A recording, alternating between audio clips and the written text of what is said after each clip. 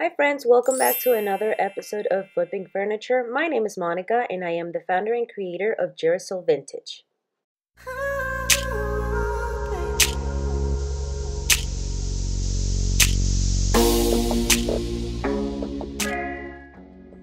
For this video, we're going to be flipping this beautiful mid-century modern dresser and nightstand that I found on Facebook Marketplace. When I saw this posted on Marketplace, I immediately fell in love with the hardware. Structurally speaking, it's pretty solid, and you can see that somebody made an attempt to refinish it. Unfortunately though, it does have some veneer missing and a puppy got to the right corner of the night table. The left side of the dresser is missing a chunk of veneer, and you can see that whenever they tried to stain it, the color did not take evenly because it's too light of a wood filler. So we're going to be fixing all these issues with some filler, and we're going to paint over them.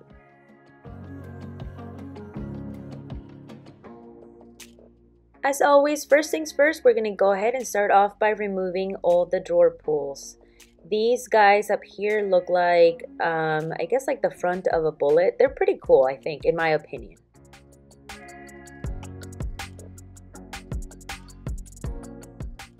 I've made it a habit to reattach my screw right back onto my pull or my hardware because sometimes I misplace them and it's a pain in the butt to find a screw that fits that specific hardware.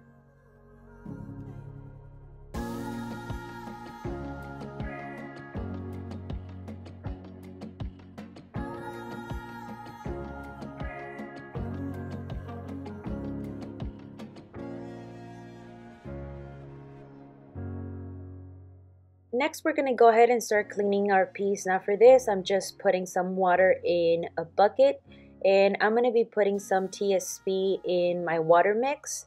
This is going to help me clean up my piece, and it's going to help me reduce the shine. Anyway, make sure that you're wearing your gloves when you're cleaning your piece, especially if you're using TSP. You don't want for your body to absorb any of those chemicals.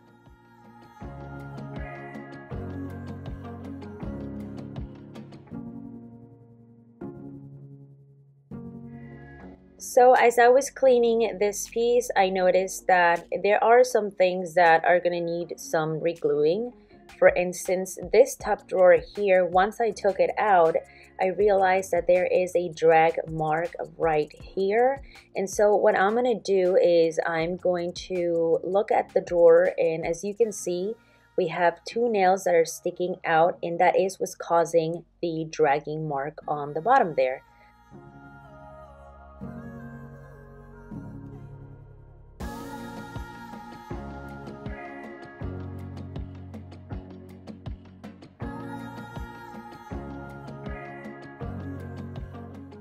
Using my Tide Bond 2 glue, I'm going to go ahead and put a little bit right between the runner and the frame, and I'm going to clamp it down overnight.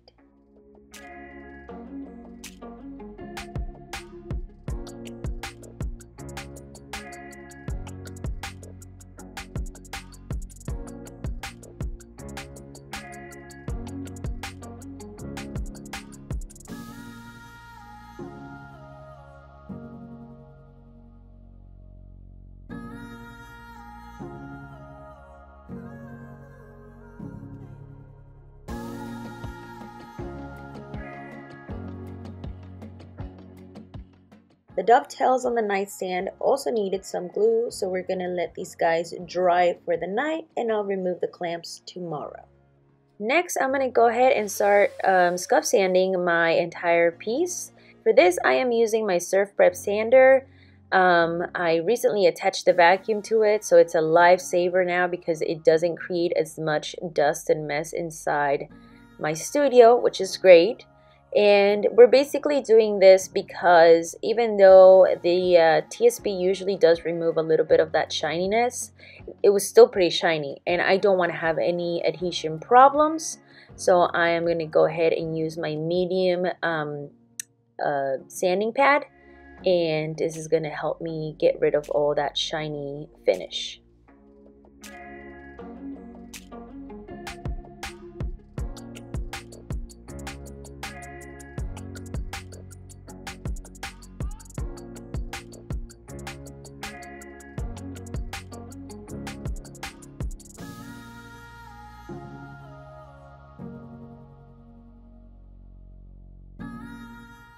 To fill in some of the scratches and nicks, I am going to be using some Bondo. This is a 2-part filler, and the gray paste is the filler, and it does come with a tube of hardener. It's usually a different color. Sometimes it's blue, sometimes it's red, depending on the type you're getting. For this, I have the red one, and I'm only going to add a tiny little bit of it because I'm only doing small repairs and I don't want to waste a lot of it. I also don't want it to dry too fast on me.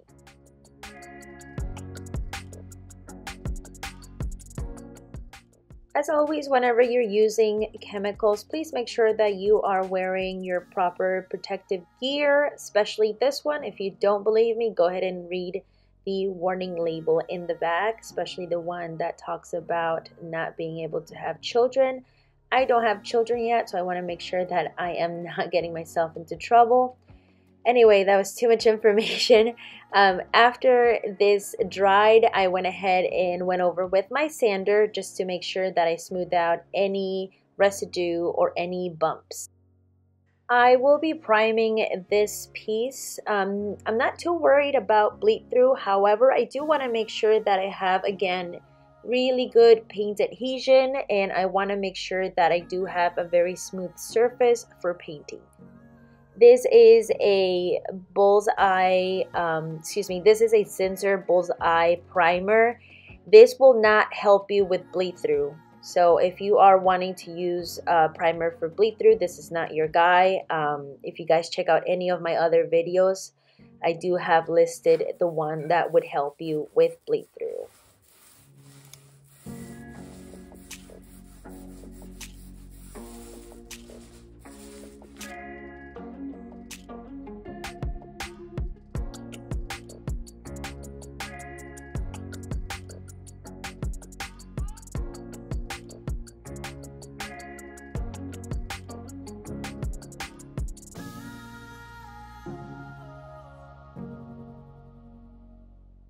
Now once we are done priming, I'm going to go ahead and let it dry overnight.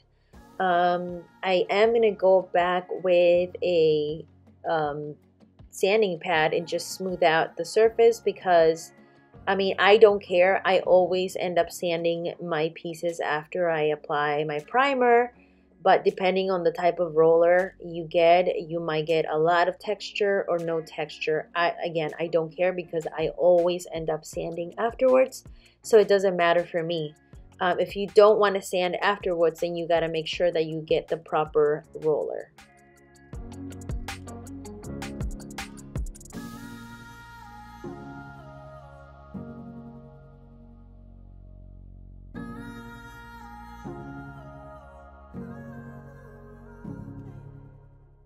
Now for this makeover, we're going to be using Paint by Behr, and this is their Dynasty line. I love working with this paint because it's water-based and it's really easy to clean and work with. For the first color, I'm going to be using Canyon Dust, and I'm going to be putting this all over the entire piece. For the top drawers of each of the pieces, I'm going to be using White Blush, and this is a beautiful combination. But when I tell you guys how long it took me to come up with this combination, I mean, I literally debated for over a day.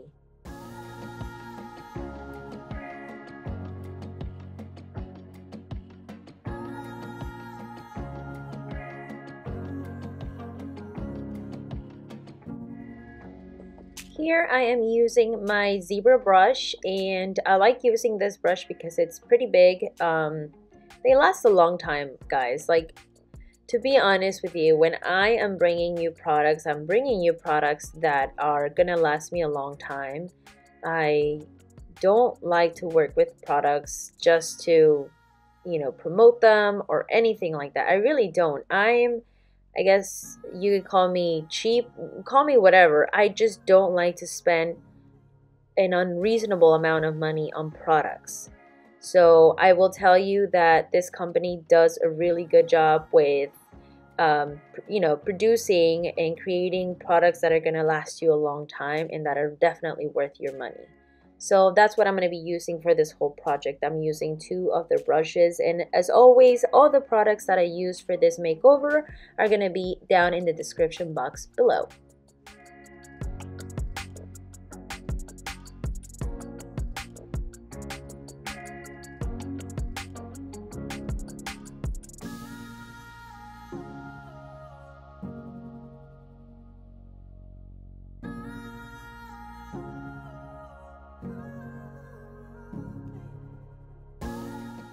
Now for this part of the makeover, I'm going to be using my square brush, and as always, I'm going to make sure that it's nice and moist before I start using it. It just helps with the paint.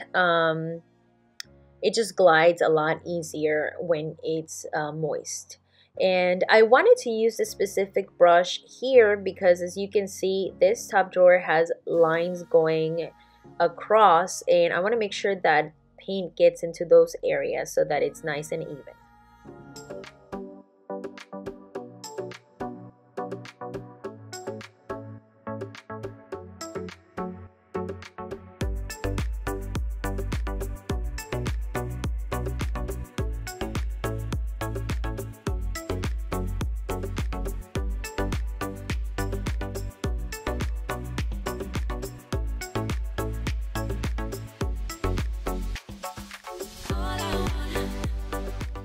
Now remember how I told you guys that I was priming and I wasn't worried about bleed through? Well, I was wrong, okay? And it turns out that this piece, the top drawer, is giving me a little bit of bleed through. So what I'm going to do to solve that problem is I am going to be using my shellac in clear, and I'm going to be spraying a little bit in the areas where I'm seeing the bleed through.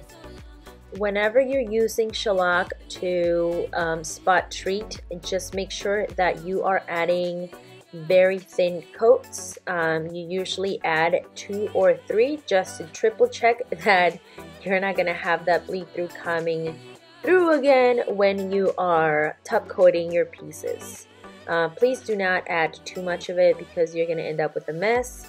Also, this product is very stinky, so make sure that you are wearing your respirator or that you are in a well-ventilated area.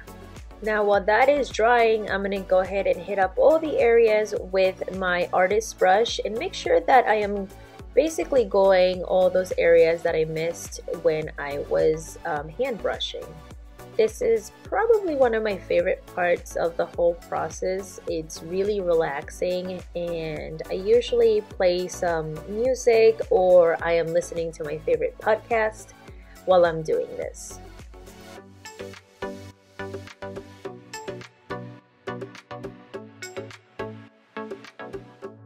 So my plan was to clean and shine the hardware, but unfortunately when I went to clean it, it was really uneven. So I ended up using this spray paint by Rust-Oleum, and this is in bright gold. And last but not least, I'm going to be using this finishing wax by Varathane. This is in clear, and I'm just using 2 separate rags. One of them is going to help me apply my wax, and the other one is going to help me just remove any residue.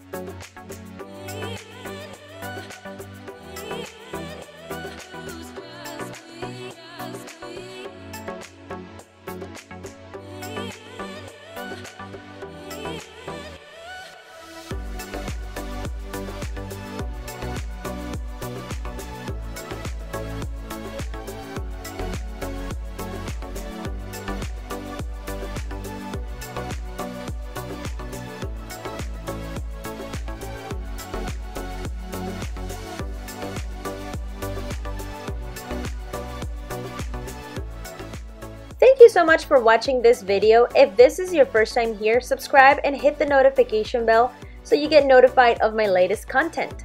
I hope you guys enjoyed this renovation. Don't forget to show my channel some love, and I'll see you guys next week for another furniture flip. Bye bye!